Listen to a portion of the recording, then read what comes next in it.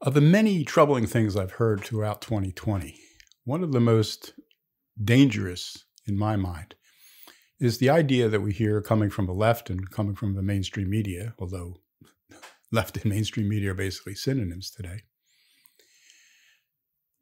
Discussions that view property rights as some sort of lesser form of rights compared to our other liberties. You know, buildings can be rebuilt. Oh, so what? A warehouse was burned down.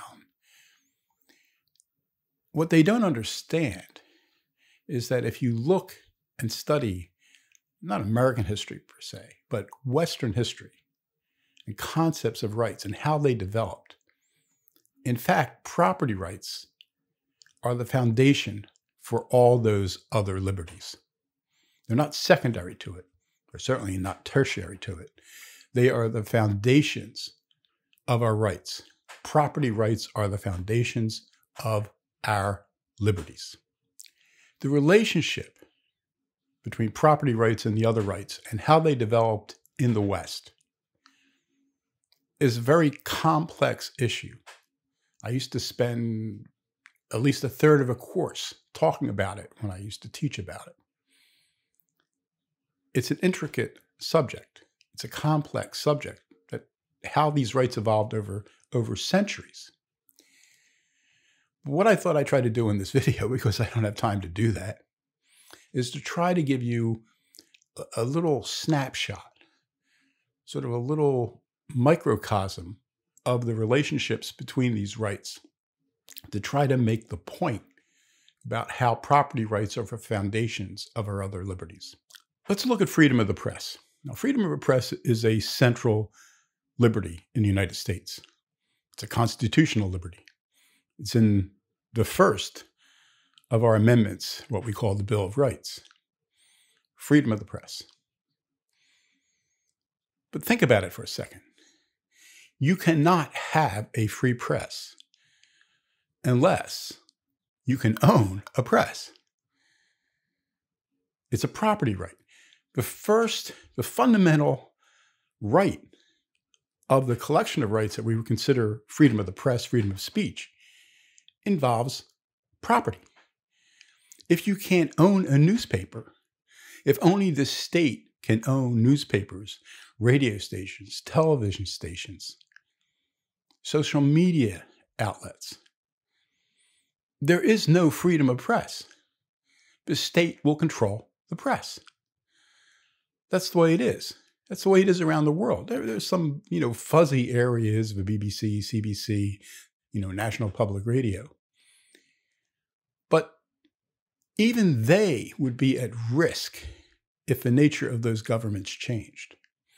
And in most of the world, they are at risk. That's why a free press is so peculiar, is so rare in many parts of the world. That's why you don't see it all the time. But if you don't have the right to own a newspaper, there's no freedom of the press. If you don't have a right to own a broadcasting studio, there is no freedom of the press. There is no media freedom. Everything would be controlled by the state because the state would control and own everything. And that's what we have to realize. Underlying that, underlying freedom of the press, underlying, in many ways, freedom of speech, is a property right. The broader liberties developed after the establishment of property rights as Europe moved out of feudalism. That's the story of the rise of the West. And you have to understand that property rights aren't some sort of secondary or tertiary form of rights that came after the others. They're the ones that allowed the others to develop. Property rights came first. Take another example, freedom of religion. If you want to open a church, build a church somewhere, a mosque, a synagogue, a temple, the first thing you have to do is to be able to purchase the land to build the structure. If you can't do that, you can't exercise your freedom of religion if you can't own the land that the church is on. If a government can tell you, no, well, you can't put a church there. You can't put a mosque over here. You can't do this here. You can't do that. You have to lease the church from us. What kind of controls are you going to have from the government when you do that? Again, it rests on a property right. So if you look at these cases, you can see that property rights come first.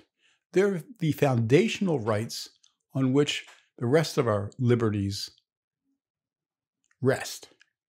You can't get rid of property rights without jeopardizing all our other liberties.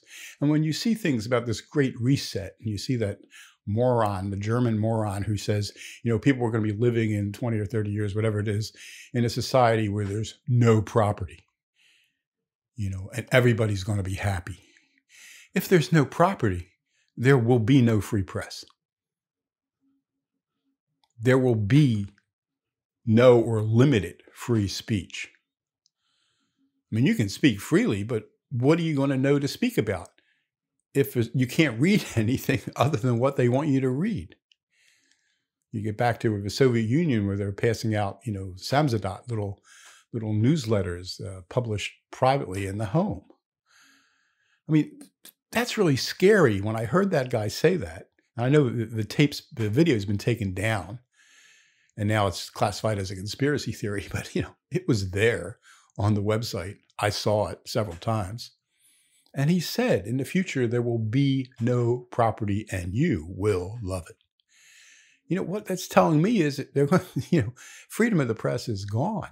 There's going to be no freedom of the press. There's going to be no freedom of religion. If the church can't control its own property, what's the point? This is getting dangerous.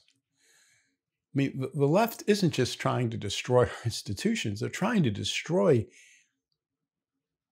freedoms and liberties and concepts that have developed over centuries.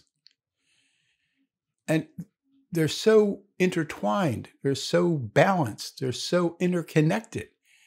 You can't start chopping out parts of them without the whole thing coming unwound. And that's what they're doing. And that's not just what I think they're doing. They're telling us they want to do it. They told us over the summer that property rights don't matter.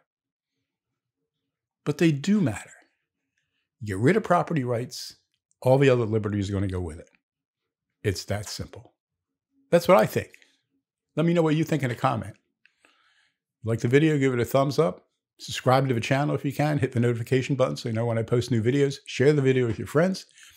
And until the next time, keep fighting.